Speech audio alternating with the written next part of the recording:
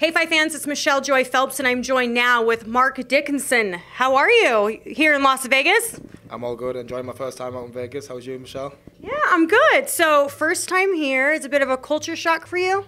Yeah, it's a bit mental. It's everything I thought Vegas would be though. Yeah? Yeah. What's been like the one thing you've been able to do to enjoy yourself while you're here? Obviously you're here training, but what's something that's been memorable for you?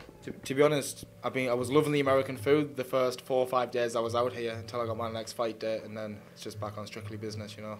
Okay, so let's talk about that. That came really unexpected. It just, what was it, just a matter of a day or so ago you found out that you were fighting on December the 8th? It was a couple of days, maybe Thursday last week. I think I woke up in the morning to a message off my manager and an announcement of Probellum to say I was fighting on the December the 18th. I didn't think I was going to be fighting until February, so it was a good surprise to going to end the year 2-0.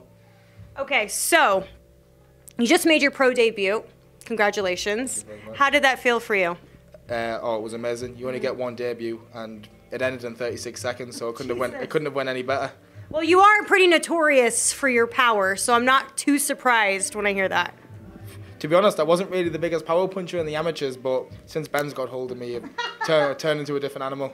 What is it exactly that he's doing then? Because I'm hearing from everybody in camp that you're doing some damage in there. The thing with Ben is Ben's learning every day, and that allows us to learn every day. So every day is an improving day, and we're just working hard, working smart, and we're going to get towards the titles. So for people who are not familiar with you yet, what was your amateur record? And you made your pro debut at middle, correct? Yeah, my pro debut was at middleweight. My amateur record was 77 wins, 12 losses. Okay. I won 8 national titles, European gold, Commonwealth gold. I boxed for the Team GB. I won 3 gold medals for them, a bronze medal, represented them in world championships.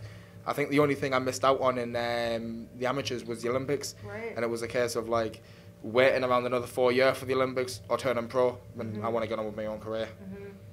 You are amongst a solid stable of various fighters. Obviously, you're also here with Josh. So let's talk a bit about what that experience has been like for you to sort of train alongside Josh Taylor. You know, I've said it 100 times, to train alongside the likes of Josh Taylor, Lee McGregor, Lee Wood, it's a privilege to start your career, me so young, so fresh into the pro game, and just training alongside these, it's unbelievable experience. You can't buy it, do you know what I mean? So I've just got to be grateful and take opportunity with both hands.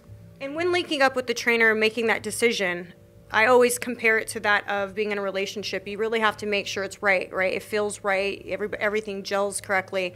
What was it specifically about Ben that sold you on, this is exactly who I want to take my professional career with? For me, it was just so much how he breaks everything down. This is how you do it, why you do it, and when you do it, basically. And I just listened to him, and it works. Simple as that.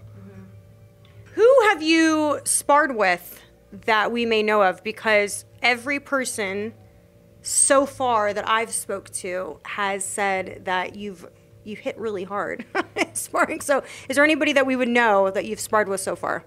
Well, up and running to my debut, I was sparring a lot with John Ryder and Felix Cash, which for the level I'm at the minute, it was unbelievable experience. Right. You know, them two boys was bringing me on a lot, so they was a big help for my pro debut, definitely. And congratulations on signing with Probellum. Big news. Thank you very much. So what are your hopes for 2022? I mean, we're obviously just around the corner.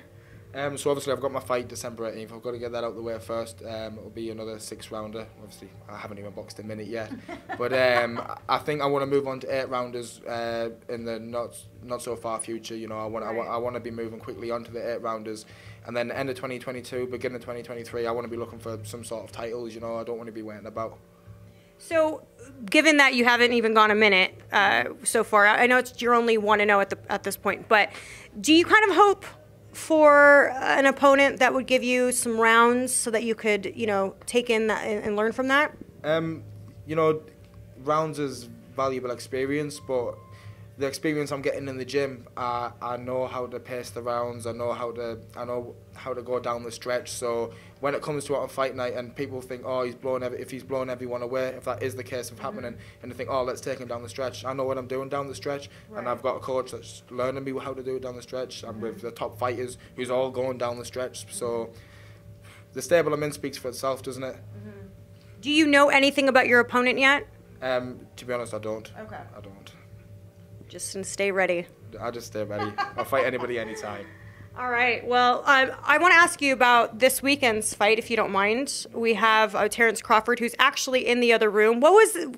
Just sort of being in the same room as Terrence Crawford and Josh Taylor, who may possibly be opponents one day. What was that like for you? It's every fighter's dream, isn't it? You know, being in with all the world champions, training alongside them. So I'm just loving it. I'm loving it. Who do you think wins this weekend, Terrence Crawford or Sean Porter? I think it's going to be an unbelievable fight, but I think Terrence Crawford will win on points. Okay. All right, Mark. Well, I wish you all the best. Congratulations again with signing with Probellum and obviously going into your second professional fight. And we'll continue to, interview you along the course of your career. Not a problem. Thank you very much, Michelle. You're welcome. Bye, Fight fans. Hey, Fight fans, it's Michelle Joy Phelps. Make sure you subscribe to my YouTube channel by clicking this icon right here and hit the bell button below so that you can receive an alert every time we upload a new video.